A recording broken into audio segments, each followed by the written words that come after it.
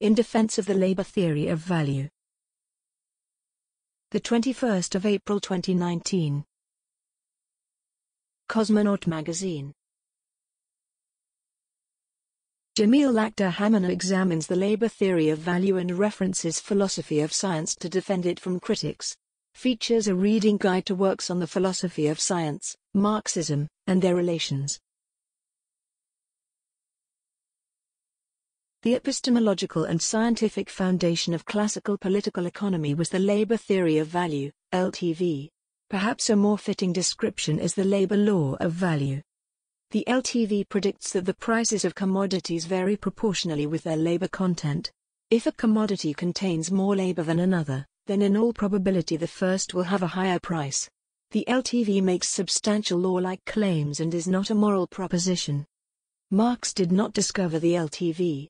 However, he did make specific contributions to the theory, including, but not limited to, the hypothesis that labor is only represented as exchange value in societies with private ownership and atomized production for exchange, the distinction between labor and labor power, and the concept of surplus value as functionally prior to its division between profit, interest, and rent.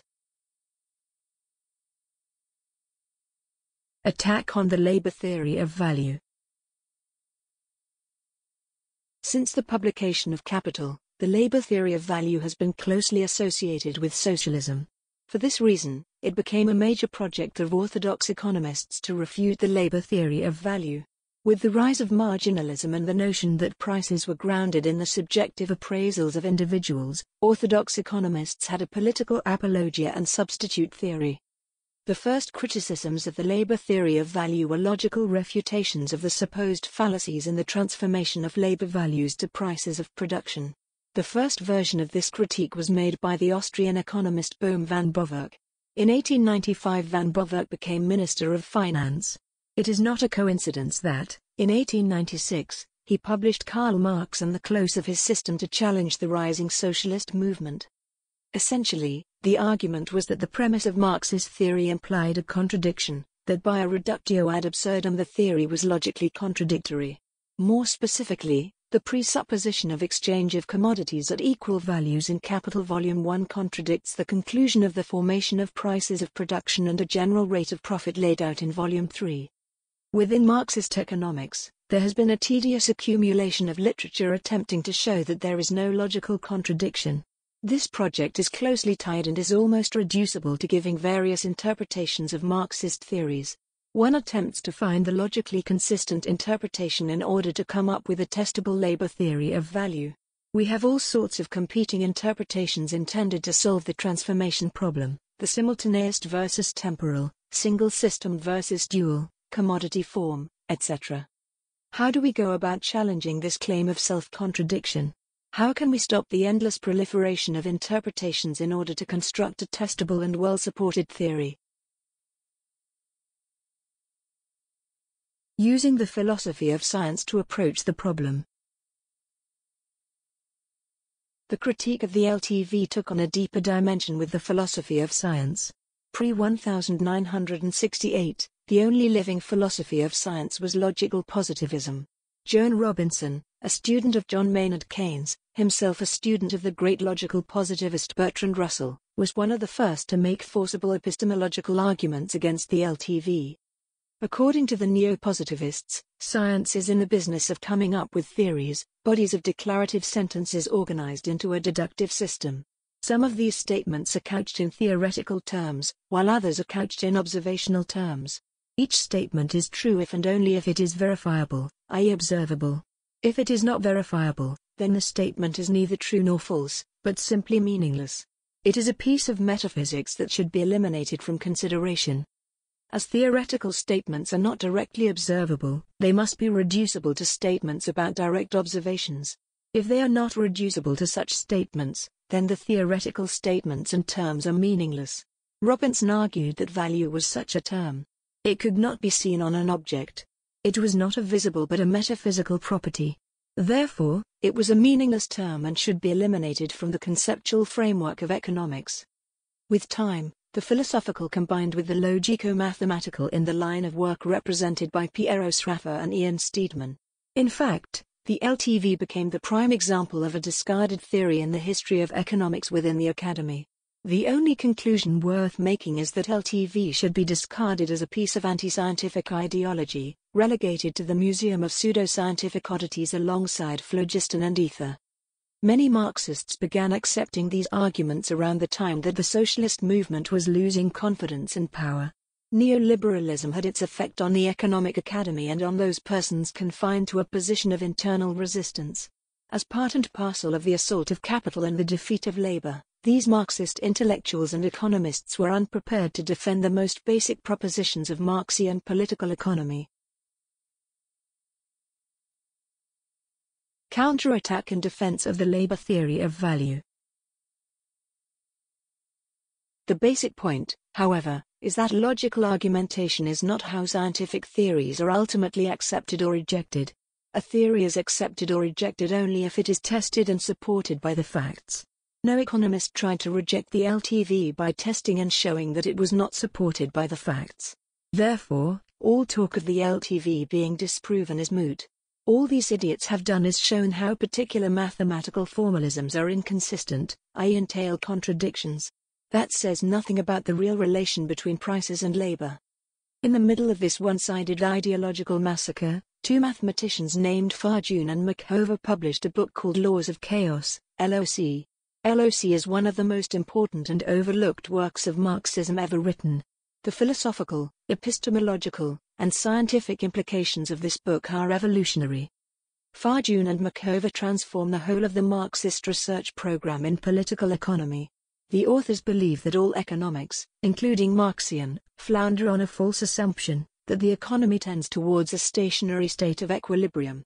In this deterministic picture of the capitalist economy, economic categories such as price and profit gravitate around this one point of equilibrium, so for example there is an economy-wide rate of profit.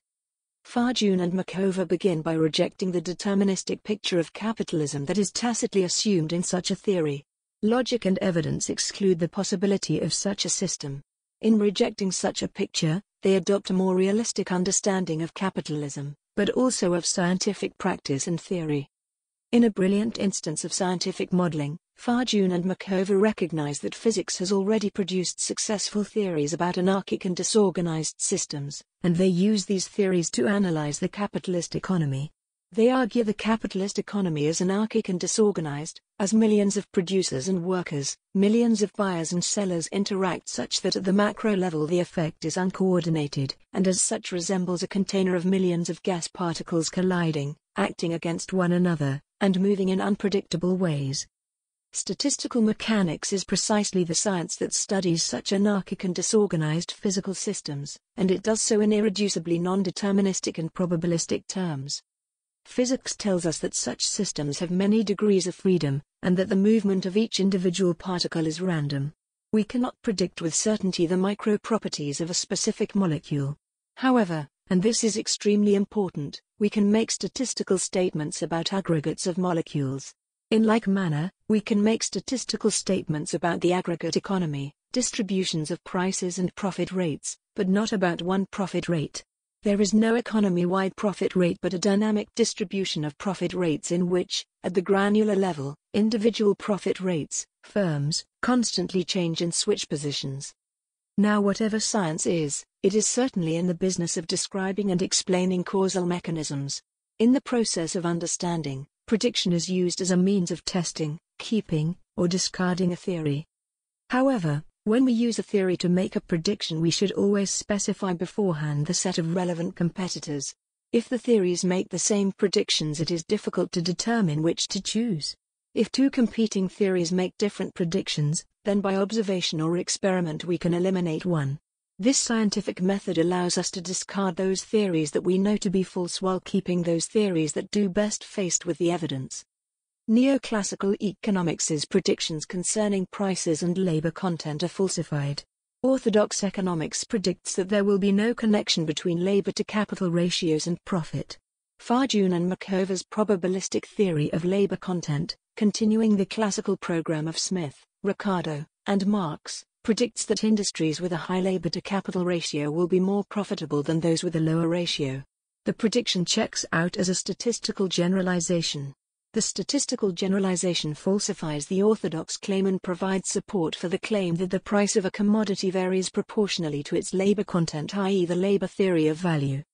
Since the publication of Farjun and Makova's work, there has been a proliferation of literature that supports the LTV, Sheikh, Cockshott and Cottrell and McKeelson, Zachariah. Time and again, prices of commodities have varied proportionally with labor content. As with any statistical law, an individual price might not be exactly proportional with its labor content, but in aggregate commodity prices cluster tightly around labor values. For instance, a paper by Cottrell and Cockshott finds that labor content is an extremely efficient, but biased, predictor. It would seem that Marxist political economy is the victor unless there is another more likely and better supported theory on price. Probabilistic political economy and its philosophical meaning. There is a deeper point to take out of all this, a deeper point about science and the world we live in. Quantum physics was a revolution that unsettled previous conceptions on the universe. This unsettling led to some bizarre doubts. Some philosophers went to the extreme of claiming that quantum physics eliminated matter, made reality a function of subjective perception. Those who took a more cautious stance towards the quantum revolution drew better lessons. Quantum physics weakened the Enlightenment perspective of the world as a well-oiled machine, and with it the belief of science as the production of a universal explanation that is a total prediction of every event in time. Likewise, Farjun and Makova have built a theory that does not presuppose capitalism to be a machine. Instead, capitalism is quasi-determined, in production, while also ruled by unpredictable changes and circumstances, in exchange. Science is a project of understanding, describing, explaining, and questioning the determined and chancy process of nature, and prediction enters in as one kind of epistemic act of many. Take the typical critiques of Marxism as a failed scientific research program that rested on a prediction that did not check out. There were perhaps some Marxists who had an extremely deterministic picture of history. Whether it was the productive forces or the working class, some irreversible process in capitalism would necessarily lead to socialism. But to be a Marxist is to understand that our material, like our social world, is no machine with a central brain. It is both determined and subject to unpredictable changes and circumstances, and like anything, there is no guarantee of socialism. Marxists must always live with this chanciness, uncertainty. Awful though it is, this is the way Marx saw history, no guaranteed finalities. Just the fight.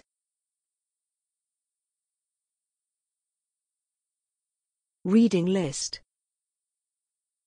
I know that going through different academic disciplines to parse out the good from the bad takes a lot of time, so I have provided a reading list of my inspirations in writing this piece if you would like to learn more and engage with the problems. Philosophy of Science. Summary. Okasha, Samir. Philosophy of Science, A Very Short Introduction. Oxford University Press, 2016. An excellent and easy-to-read introduction on the field of the philosophy of science. Particularly strong in describing verificationism and neo-positivism, charting the neo-positivist versus anti-positivist debate on the character of science and theory. Harre, R. 1972. The Philosophies of Science. Oxford, Oxford University Press. Older edition, but gives a great summary of the competing philosophical positions on the character and structure theory in science, for example instrumentalism, conventionalism, realism. Positivism. Carnap, R. 2012. Introduction to the Philosophy of Science. Dover Publications. One of the first texts to introduce the positivist philosophy of science with its concomitant analysis of theory, description, explanation, the place of physics and the distinction between observation and theory. Hempel, C. 1965. Aspects of Scientific Explanation and Other Essays in the Philosophy of Science. New York, Free Press. The Classical Statement of Neo-Positivism in Philosophy of Science. A pivotal work and guide for many years on theory, description, explanation, and prediction, and on the difference between observation and theory. Also, An interesting critical essay on functional explanation relevant to Marxism. Falsificationism. Popper, K. 2002. Conjectures and Refutations. Routledge Classics. Written in 1962, this was Karl Popper's most popular work. It was a response to the neo-positivists and an attempt to overcome various paradoxes in the research program by developing a new conception of scientific growth and justification. Scientific growth does not proceed by testing the true, but coming up with theories, deducing observational consequences, and eliminating the false. This philosophy was known as falsificationism. Lakhdar-Hamina, I. 1978. The Methodology of Scientific Research Programs. Cambridge, Cambridge University Press. Lakhdar was actually a communist in the Hungarian Communist Party before he moved to London to study with Karl Popper. This is a book of essays, and the most famous essay carries the same title as the book. In it, he charts a more nuanced version of falsificationism, naive versus sophisticated falsificationism. Needless to say, Popper did not like this distinction and did not appreciate Lakhdar-Hamina's close friendship to Paul Cockshott. Anti-positivists. Kuhn, T. 1962. The Structure of Scientific Revolutions. Thomas Kuhn, a physicist by training, wrote this famous work in 1962. It was an attack on the neo-positivist philosophy and its conception of scientific change. Famous for introducing the now abused term paradigm shift into the study of theories. Feyerabend, P. 2010. Against Method. London, Verso. Feyerabend moved to England to study with Wittgenstein at Cambridge. However, Wittgenstein died and so he went to study with Karl Popper at the London School of Economics. He became a fierce critic of every philosophy of science and adopted a position known as theoretical Dadaism or theoretical anarchism. Essentially, in the war of science, any means of victory are permissible, there are no rules.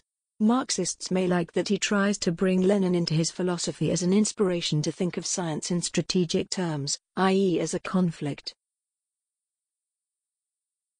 Realists. Harre, R. 1972. The Principles of Scientific Thinking. London, Macmillan. An extremely interesting work that criticizes the neo-positivists and builds a new philosophy of science. The position is essentially that science is not in the business of describing and explaining observations, but the causal structure and mechanisms that produce observable events in both regular and irregular ways. The main product of science is a deductive theory, but a model of the causal structure and mechanisms behind our world. Hacking, I. 2010. Representing and Intervening. Cambridge, Cambridge University Press.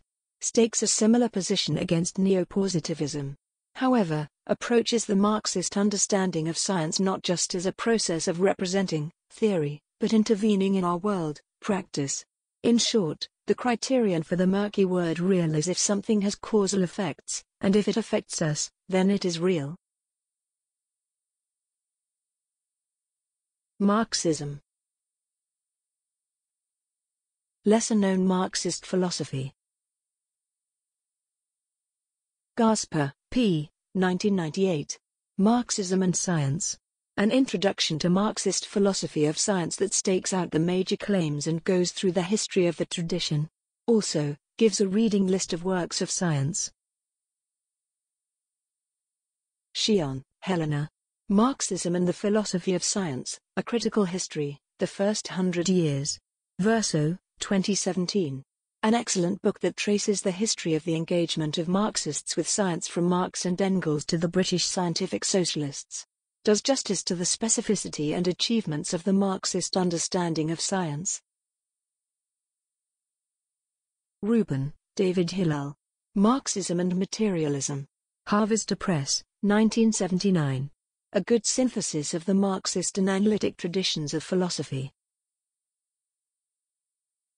Wright, Eric Olin, et al. Reconstructing Marxism, Essays on Explanation and the Theory of History. Verso, 1992. An excellent work in the analytic tradition which is actually the best produced criticism of G. A. Cohen's technological determinism. Pursues powerful analogies between evolutionary theory and historical materialism, and defines a class of social theory which attempts to study irreversible processes. Also is one of the first works to systematically interrogate the nature of explanation in Marxism. Introduction to Marxist Economics. Mandel, Ernest. An Introduction to Marxist Economic Theory. Pathfinder, 2006. This work was actually published in 1974 by Ernest Mandel, a Trotskyist leader, economist, and writer. Before judging his political origins, I have found that this work is a fun introduction for the novice. Sweezy, Paul M. The Theory of Capitalist Development, Principles of Marxian Political Economy. Monthly Review Press, 1970. Written by the famous Harvard Marxist economist and one of the founders of Monthly Review. A terrific analytic introduction to the basics of Marxist political economy. However, nearly everything said about the transformation problem is worthless and should be avoided. Advanced texts. Farjun, Emmanuel, and Moshe Makova. Laws of Chaos, A Probabilistic Approach to Political Economy. Verso ed., 1983. I spoke of this monumental work above. Sheikh, Anwar. Capitalism, Competition, Conflict, Crises. Oxford University Press, 2018. This massive work is, in my opinion, the greatest theoretical and empirical achievement of Marxist economics since Capital. The goal of the work is to systematically refound the whole of economics on the inspiration of the classical tradition of Smith, Ricardo, and Marx. Rather than obsessing over micro-foundations, perfect competition, and general equilibrium, Sheikh demonstrates how a few principles of political economy can serve as the basis for the turbulent dynamism of capitalism. Studies of the LTV. Gilman, Joseph M. The Falling Rate of Profit, Marx's Law and Its Significance to 20th-Century Capitalism. Cameron Associates, 1958. The first major attempt by someone to test the labor theory of value and the tendency of the rate of profit to fall. Cockshott, Paul, and Cottrell, Allen and Michelson, Greg. 1993. Testing labor value theory with input/output tables. Zachariah, Dave. Testing the Labor Theory of Value in Sweden, 2004.